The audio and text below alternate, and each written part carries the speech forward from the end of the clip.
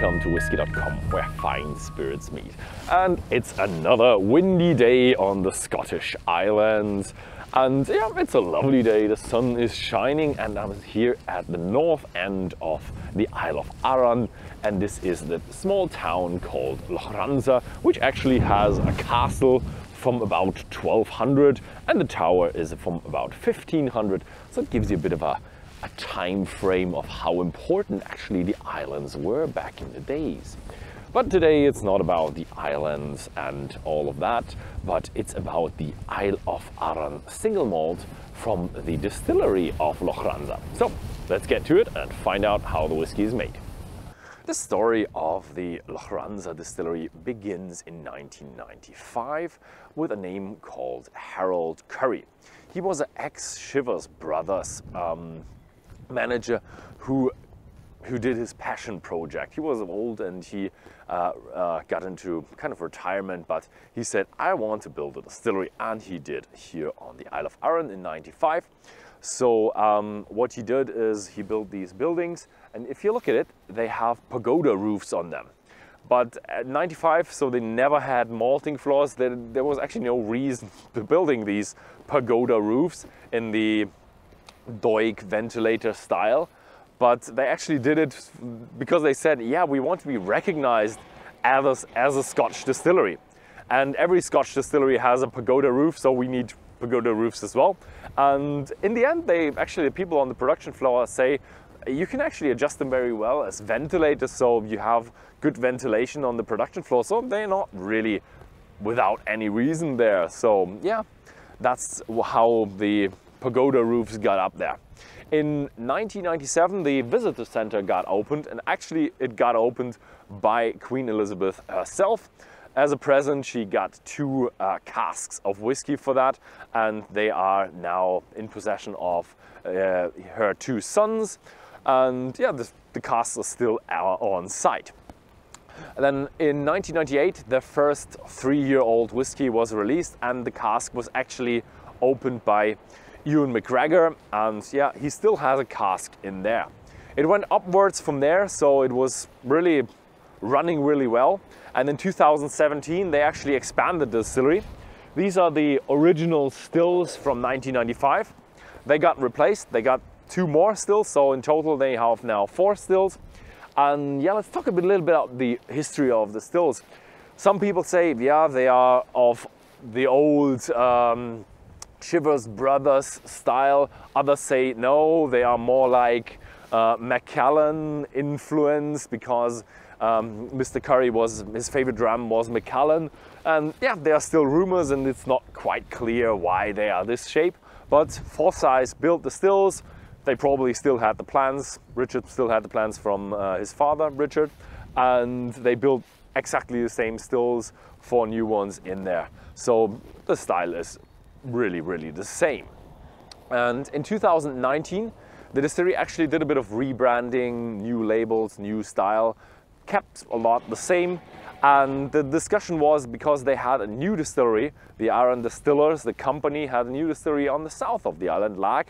I had a video 2 weeks earlier of that, and they actually thought about, okay, how are we gonna distinguish that? Because Arran Single Malt, Lagg is also from Arran, so they actually put the distillery name now on the bottle. So the emphasis is now more on Lochranza Distillery. It's still the Arran Single Malt, but Lochranza Distillery is on there as well. So yeah, let's take a little bit of a walk, because we can actually see where the water comes from. The distillery is right next to a creek. The creek is called Isenbirich, and it's being fed by Loch Nadavi, which is a small loch uphill, and that has an underground source of water, as well as another creek feeding it. So they are pretty independent from rainfall. Even during dry season, they have enough water to feed the distillery. And the water is actually perfect for whiskey making. No unwanted minerals in it, so they don't really have to filter anything except for like grass bits, but they're not treating anything, they're just pumping it straight from Isenbirich into the distillery. And yeah, let's go along with that pump and find out how the whiskey is actually made. Behind me is a beautiful small mash tun, And it is a pretty normal mash tun, which is the start of the distilling process, where you take hot water and you wash out the starch from the barley, malt, grist, and then you have enzymes splitting up the starch into sugars, which is then perfect for the fermentation. Interesting fact that the distillery did not start off with a mill. So they actually bought grist instead of malted barley, and it was pre-milled for their production. In the years around 2000, they actually got a mill so they can switch to normal malted barley. They have a lot of computers around here checking a lot of facts, but still they also do rely on old traditional methods, as this underback here, where you can smell is everything all right, and you can look if it's dark enough. Dark enough tells you that you get a clear wort. If you have bits in there and it's brighter, then you go more for cloudy wort. Here you want a clear wort to get more of a fruity character rather than a grassy character. And this is what you want here. You want a fruity character. And with this wort, we go up to the fermentation. Here we have 6 wash bags. They actually had an expansion back in the days when they moved from 2 stills to 4 stills. They moved from 4 wash bags to 6 wash bags. And the current expansion that is going on the other side of the building is adding even more wash bags. And that's for them to improve their production capacity, because they need more wash bags. Because what they want to have is a very fruity character. How do they do that? They have a clear wort, 75 hours of duration, of fermentation duration, and they have a very fruity yeast. So this is a combination that gives you a lot of fruity character. And the 75 hours, that is really not negotiable, because you have lactic bacteria that produce these fruity esters that are responsible for the taste, and they really need the duration of 75 hours. Currently, they're still working on a 5-day shift, and so they have some long and some shorter fermentation duration, but that is going to change in the future. When they build their new tun room, they are working with a 7-day shift, so they're gonna have a constant fermentation duration, which is perfect for quality and consistency. And let's have a look at this fruity orchard wash, how that is now transformed into new make spirit. As I said, the distillery used to have 2 stills. Back in the days when Horst visited the distillery, he actually saw the 2 stills. They used to be in between the wash stills and in between the spirit stills, and there was a charger or a low wines tank in the end. Now they all had to move that downstairs. Now they have a nice line of 4 stills right next to each other. It's beautiful. So what they want to have is really a very fruity character. How do you do that? And the answer is you have a very long neck, and they have it on the spirit still as well as the wash still. Spirit still is much more important. What they also told me, what is very important for them, is to keep the grassy out. And how they do that is by cooling their low wines very low. So they actually cool it down to 20 degrees Celsius, and probably the condenser is a bit bigger than you usually have, and for that kind of still. And that means they come down to 20%. I'm not quite sure why that is actually keeping the grassy out and enhancing the fruitiness, but they say that's the way they do it, and that's the right way to make the Lochranza spirit. Also, they do the same thing as at the spirit still, and that is also very important. Usually I taste them at 68 or 70, around there. Today I'm trying it at 20 because they do that here at the distillery, and that is really, really fresh, fruity. If they would give me that in a blind tasting, I would definitely say that is some pear fruit schnapps. I don't know, but that is so fruity. Green apple, pears, that is massively in there.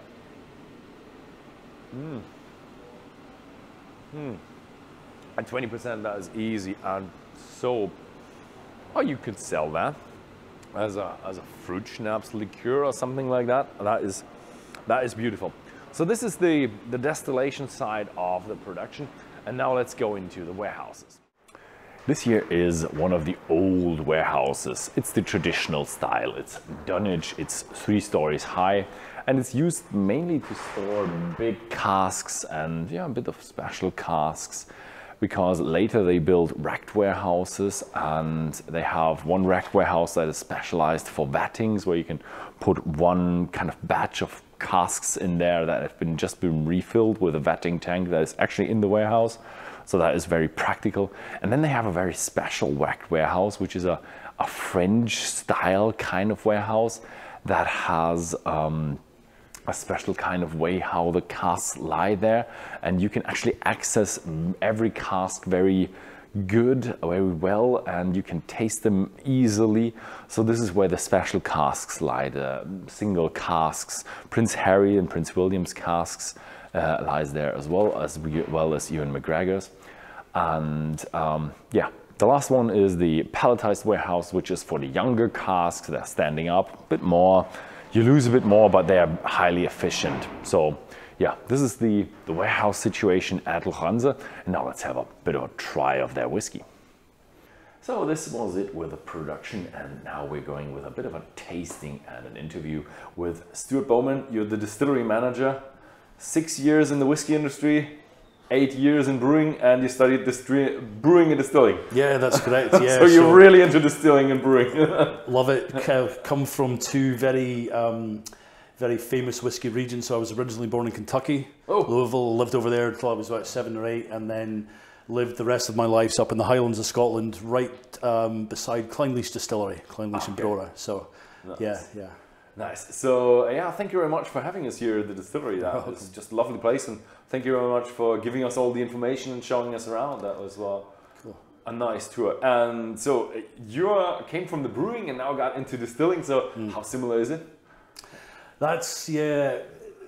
There's a lot of similarities in there in terms of the how we operate ourselves in breweries and in distilleries, but I guess it's a little bit different because I come from a craft brewing background. So in the brewery that I worked in, we did a lot of very strange beers. We used a lot of different hops, very high alcohol, very low alcohol in some instances. So we did a lot of kind of chopping and changing of different recipes and stuff all over the place. Whereas in distilleries, what we're more focused on is the nuance within the production process. So whiskey is an agricultural product. As the weather changes, the water changes, the malt changes with the seasons. So in order for us to hit our key focus and goal really at the distillery, which is the character of the whiskey and the quality of the new make that we're producing, we need to be a lot more focused on the fine details. Whereas a lot of the time in brewing, especially craft brewing, you're throwing stuff in there, doing some crazy experiments and stuff. So, but yeah, very different. Okay, it is different. Interesting. So, what are we having today? We are going to try, first of all, the Arran 10-year-old, which is our main seller. It's about 40% of our production, and it is a lovely, very accessible, very drinkable dram. Slàinte mhath. This is really fruity. A light fruity. That reminds me a bit of a Northern Highland style. Yeah. Oh, that is intriguing to just drink me. It is. It's so complex, and I love talking about the 10-year-old because as I say, the character of the spirit that we produce is fruity. So you've got the apples and the pears and the bananas and stuff, but you also have that kind of interlaced with the vanilla and the coconut from the wood. We've got 20% sherry casks within that recipe, so we've also got some of that kind of darker, more complex, heavy fruit flavors and wood aromas and everything. So it's one of those drams that every time you go back to it, you get something a little bit different from it. So it's I like it. It's a really nice entry malt. That's exactly it. In terms of price point, in terms of like how we market ourselves, it is something that we like to make sure that we are accessible. From a price point, it's very accessible, and wins a few awards, which is always good to see. bit of validation. But it's a lovely smooth dram, very easy to drink. Yeah, slàinte. Cheers.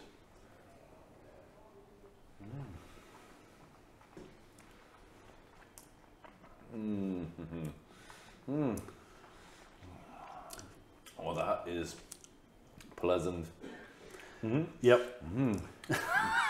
But yet still the fruitiness is a bit different to the new make I had. Yeah. You do have a bit of that sherry influence. You do have, but you still do have a lot of orchard fruit, definitely. And for me, it's very pleasant, fruity, because just today I just had Lagg. Yeah, of course. Yeah. And it's just. Yeah, and you know they're very different. They do that kind of sweet peat thing. So it is very cool. But what I really love about all of the Arran drams, regardless if it's one of our core line, one of our older expressions like 18, 21, 25, is there's a huge amount of complexity to it. They're not one-dimensional whiskies. There's a huge amount of stuff going on. Yeah, and I think that's evident as we go through the core range. Flows around your mouth nicely. Very smooth, nice mouthfeel, very oily, and it's just a wonderfully drinkable dram. Very easy and accessible. So what you didn't see much in the distillery video is that you have a bit of construction going on. So what is that all about? So we are building an extension to our tun room at the moment. So essentially a building that is on the north side of our existing tun room to house 4 new wooden washbacks. So exactly the same as the washbacks that we have in the existing distillery. And this will allow us to push up to the capacity of the original design of the distillery when it was upgraded in 2016. Okay. So we at the moment are a 5-day site, so we work through the week, we shut down on a Friday night and we start up on a Sunday night. So having the additional washback capacity allows us to work over the weekend, so doing essentially 20 mashes instead of 13 mashes a week, but it does so without compromising on the fermentation times and therefore the quality of the whiskey, and that's paramount. Yeah, I think the fermentation time is kind of your bottleneck up till now. Yeah. So how many liters are you gonna then hopefully produce then per year? So we're doing at the moment, as I say, 13 mashes a week, which is about 600,000 litres a year. With the new washbacks, we should be able to go up to somewhere over 1 million litres, maybe 1.1 million litres. Really? A million? Yeah. So it is quite a jump, but we've done an awful lot of work within the business in the past, kind of since I joined really about 15, 16 months ago, trying to model out the mashing and distillation times, trying to capture as much of the metrics that influence the quality of the whiskey, so that when we do move to 7 days, we're not just jumping into the void. We're doing it in a measured approach, and we know that we will be able to, we believe that we will be able to keep the whiskey absolutely the same, but you never know until you get there. So that's the reason that we've captured all this information. There's probably a little time where you have fluctuation and you settle in at the spot you want. I think so, yeah. It might need a couple of tweaks, but we've got all the information, we've got the baseline to had, we've had our NMS analysed, looking at the kind of spectrum of compounds that influence the aroma and the flavours within the whiskey. So we know that if something starts to drift a little bit, we'll be able to figure out what that is and then reverse engineer it so that we can figure it out and make sure that we're making that classic Lochranza new make, because that's what everybody knows and loves. Yeah, obviously that needs to stay. Yeah. So, but the next one is the quarter cask and called the Bothy, right? Called the Bothy, yes. Yeah, absolutely. I actually had that before, and I know what I'm getting into. Okay. It's one hint. It's nice. I guess one of the main differences, apart from the fact it's a non-age statement from our 10-year-old, is it is cask strength. So we're up at 56.2%. So we do have a little bit of water here if you want to temper it down. But it is, again, a very classic Arran dram. Apple, obviously, doesn't have sherry casks in it. It's purely, so what we do with this is we take 6 and 7 year old whiskey that's been matured in bourbon casks, and we vat that out into quarter casks, which are obviously half the size of an American standard barrel, 100 litres, and then we leave that for about a year and allow the higher wood to liquid ratio really push the wood influence onto the whiskey. Just give it a boost. Give it a big boost, absolutely. But as a distiller, I always like to see the distillery character in there, and it still is evident. You've still got that kind of stewed apples, quite a bit of banana, that fruity backbone there that works very well with that wood influence. I like it. It has definitely a bourbon cask character to it for me. Yeah. And nice.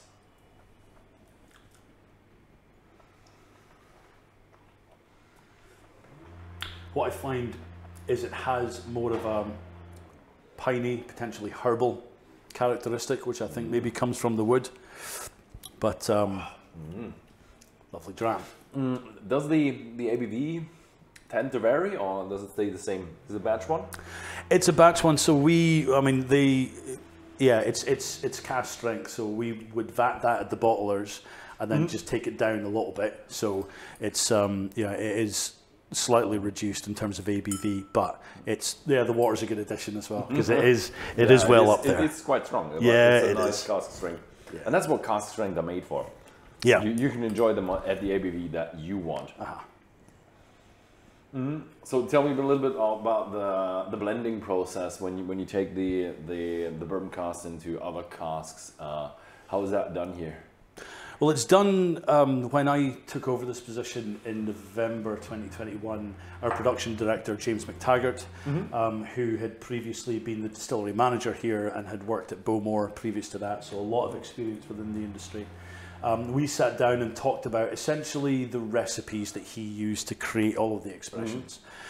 And they are, they're relatively formulaic, so there is a formula behind them, but we need to be able to flex with what the whiskey actually smells and tastes like, and also the stock that we have available. So, for example, the 25-year-old, which we'll come on to later on, that will change year on year because we only have a small parcel of those casks, and it means that we need to bottle the best of that we can find within that age range.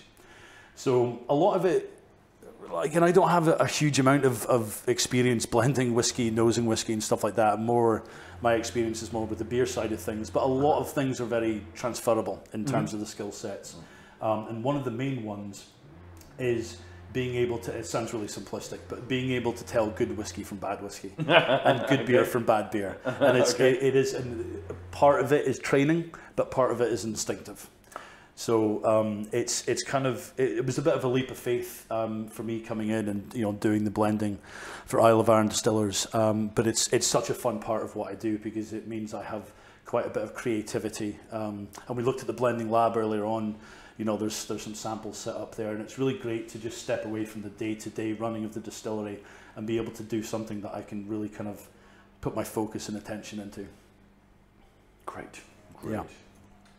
So the next one is called the Bodega. Bodega, sherry cask. That's the sherry cask. Heavy hitter. Yeah, I do love that. What you have with I'm quite sure what number was the warehouse with the French racks. I've never seen that before. Yeah, no, neither had I. It was a bit of a surprise. So that was a French wine racking system that I guess by design allows the vineyards to get in and turn the casks.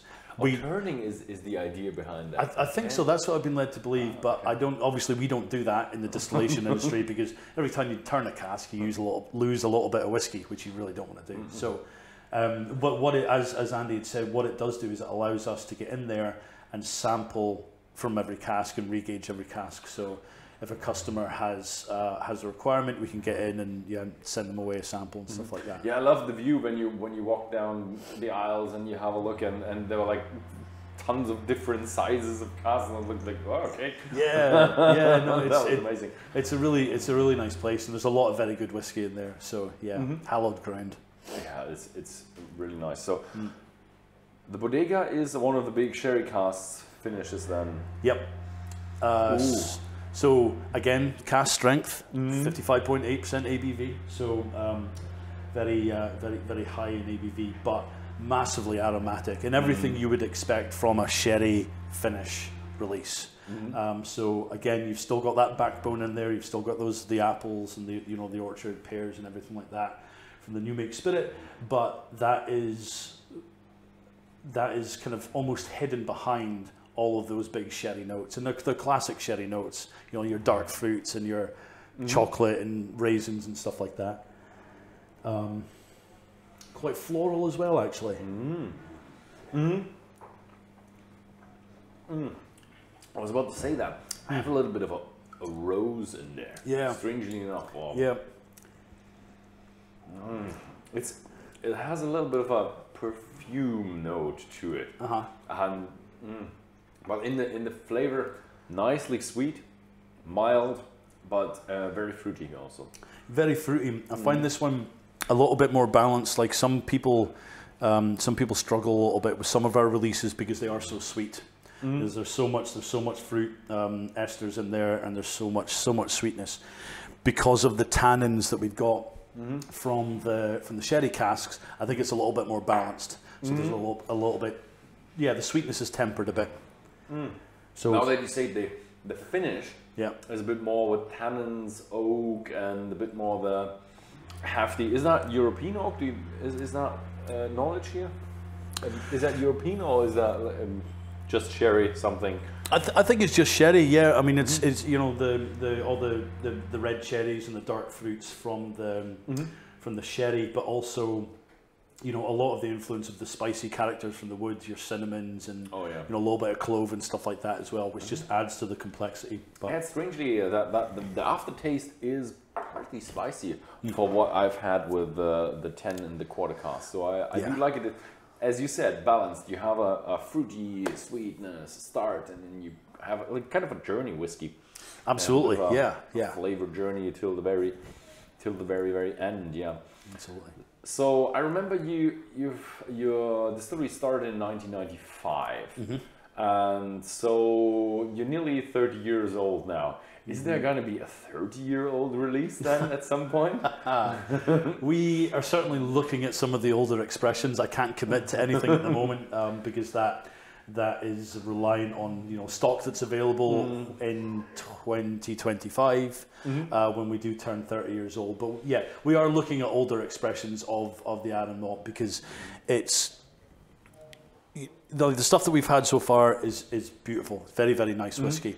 What we have, obviously, as we move up the ages with everything, is that mellowness really starts to come through, and it allows that kind of. You've still got the complexity, and you've still got everything in there that's making it a really, really interesting dram. But it's very, very relaxed and very silky, I find, in terms of mouthfeel and everything. So. Yeah, leave that one with us. We'll work on that one. We'll see. We'll see. Yeah, when you have the hobby of whiskey, you have to have patience. Absolutely, yes. That's the key ingredient. You have the warehouse, and the warehouse is just sitting there and waiting. That's it. So speaking of old whiskeys, then 25 years. Yeah. That was like 3 years ago when you came out with that, or. We do a 25-year-old release every year, as well as an 18 and a 21. Very, very small volumes. Obviously. So only like 4,800 bottles or something like that, because we don't have a huge amount of the old stock left. Obviously, back in the day, the production volumes were a lot lower. So not quite as much of this out in the market, but a wonderful dram. Ooh, that is. Yeah. What is that? That smells like Christmas and cake, and that's it. And that is very, very round. The other one, you started off pretty fresh and with a nice bourbon character, sherry, and a bit of spiciness. And this one is just mature and round and velvety. Oh, I love that. It's nice that you have a kind of a young distillery. You don't have like 18, 20 and something, but you still got 25-year-old. So I really love that. Yeah, it's really cool, and it allows us to look at that older stock and have a bit of fun with it as well. I mean, the vast majority of the older stuff is in sherry butts or sherry hoggies, so obviously getting quite a lot of that colour from it. But just the settling time, the time, as you say, in the maturation, to just allow it to mellow and just chill, is just puts a wonderful dram together. I mean, to imagine this is 25 years old, probably. What was his name? Harold Curry, yeah. He probably looked over that, or maybe not. I'm not. I'm sure he would have. And This is a bit of one of the previous, well, the first distillery manager here, Gordon Mitchell. Yeah, they would have been the ones that, you know, making this and driving the direction of the company and everything. So it's great history in a glass there. Yeah, I love that Christmas cake reference as well. It's perfect. Encapsulates just the whole thing. I love. Above 18 is kind of like the best for a whiskey, but 21 also, but I love the 25. It's just, or older. It's just amazing. Yeah.